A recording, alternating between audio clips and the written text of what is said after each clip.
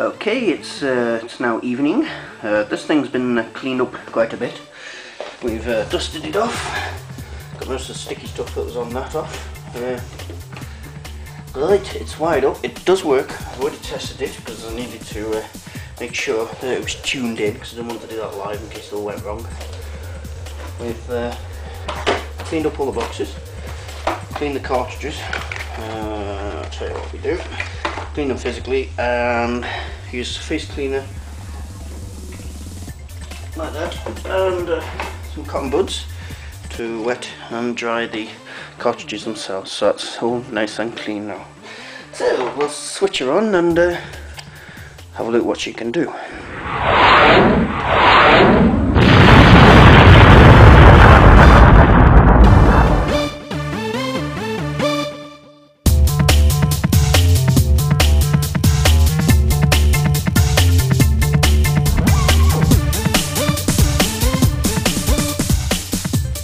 Okay, she's switched on, working fine, as usual.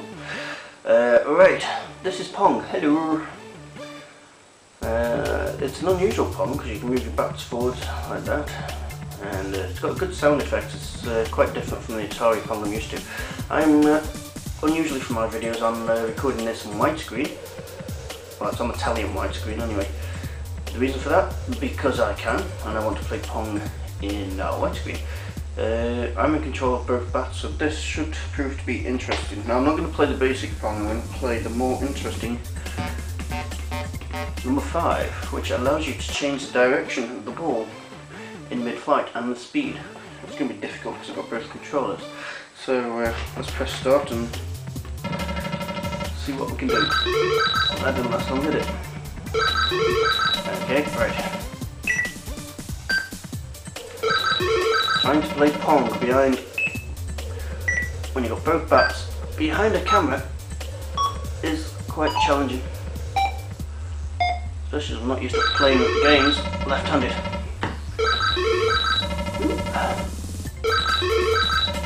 Okay, this goes up to 15.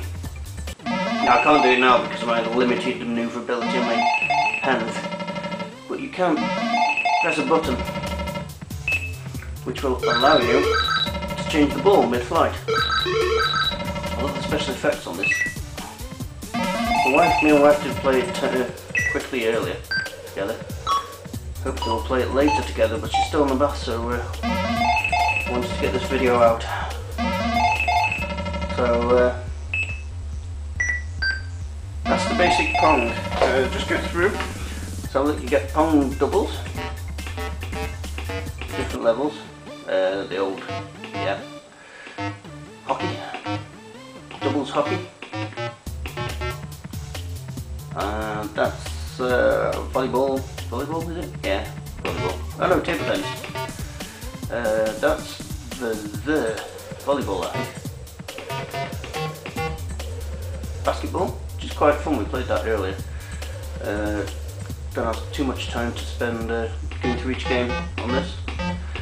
There's some interesting games. Right, here's an interesting game. Breakout. With the difference. Let's have a look. Right, I can play this a bit better now. Or maybe not. Right. So it's breakouts on the side. You can have it where it's different speeds. This is a slow version, and you can have the fast version. So we all know about breakouts, so let's have another look what we got here. So just quick look at this version. Oh, this is where straight travels, so when you gather points that way. Okay, no problem. Same there. The doubles version. So come here. Let's have a quick look at that now.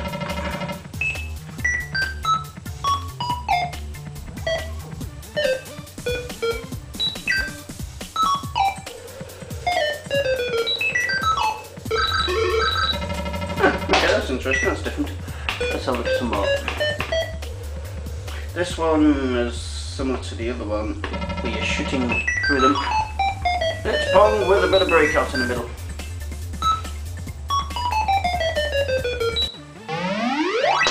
Okay, game 1. Okay, so that's Olympics. It's quite different, it's quite fun. And I didn't even press load program to get that up. Just on this system you are supposed to press the load program button twice to get a cartridge to load. That doesn't seem to have happened to me today on this. Right, this is Super Maze. I quite like this one. Basically you're going to get, on this basic level, you just got to get from left hand to right hand side of the maze. And it's quite simple, quite addictive, so that's good.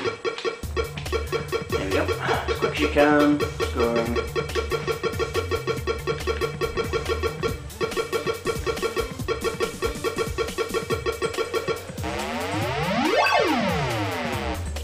And that's the simple part of that. There's a timer at the bottom, weirdest timer ever. Let's just go, and that is, oh, on the right is the game variation, and on the left is how many you play. Player 1 will play 10 of these, then player 2 plays 10 of these, and you get your scores at the bottom, and you win like that. So you've got 3-player version, I think. Just let me check this. No. I've gone through that, so no bother. Okay, right. 2-player version here. Yep, 2-player. I'll just take one stick because this is hard enough. So you're going through the maze. A bit faster than the other one. This will be a high speed one, obviously. Right, I've not got my hands fully on the controller, so this makes it quite difficult. Right, come on. Notice how good the picture's on this as well. Seeing this is, at the time of filming, 31 years old. Ah, it's against the clock. I'll learn something. It's against the clock, so time ran out on that one. Right, you've got grid ones where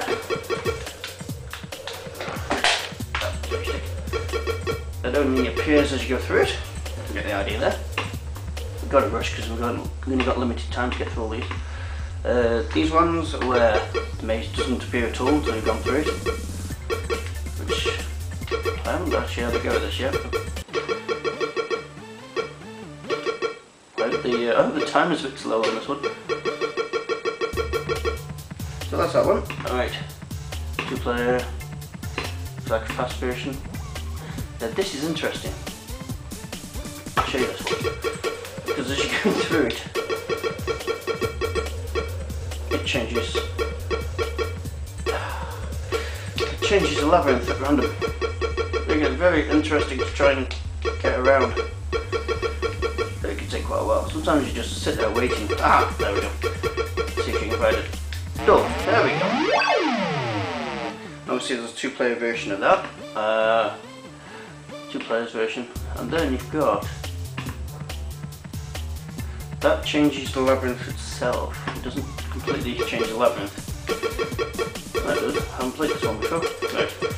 But as you can see, it's continuously changing. There's only a few fixed areas. I'm stuck. There we go. Oops. Ah, so the reds move and the greys sit still.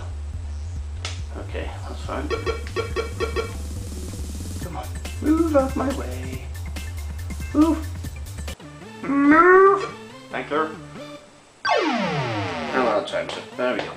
And 2-player version must be high speed. 2-player high speed. Cat and mouse. I haven't won this very many times so far. 7 minutes, 36. I have to weigh this up. Okay, let's press start. Basically, the white one is the computer, which is the mouse, and you've got to keep away from it and get into your goal. The only problem is it sits in the areas where you want to go, and it's hard to... Ah, there we go. That's the usual result of playing that. Right. And 2-player version must be high speed, 2-player high speed. I'm back to number 1. Now, there is another game, but I'm not going to cover it. I might have a quick look at it in another video, but it's called SB Attack. It's not very interesting. It's basically helicopters flying over, gunships flying over and dropping bombs on the submarines. It's a generic sort of thing. I've had a play of it, but it's not much. So there you go. That's the Acetronic mpu-1000. Working fine. 31 years old at the time of filming, and it's good. I like the controllers. I know some people don't, but I do like these analog sticks. The self-centering thing doesn't bother itself to me. They're very sensitive, and I like them. It's good. Yes, good fun there. Glad I bought that. Thank you to Mario Sonic, who gave me the idea for this. Thank you.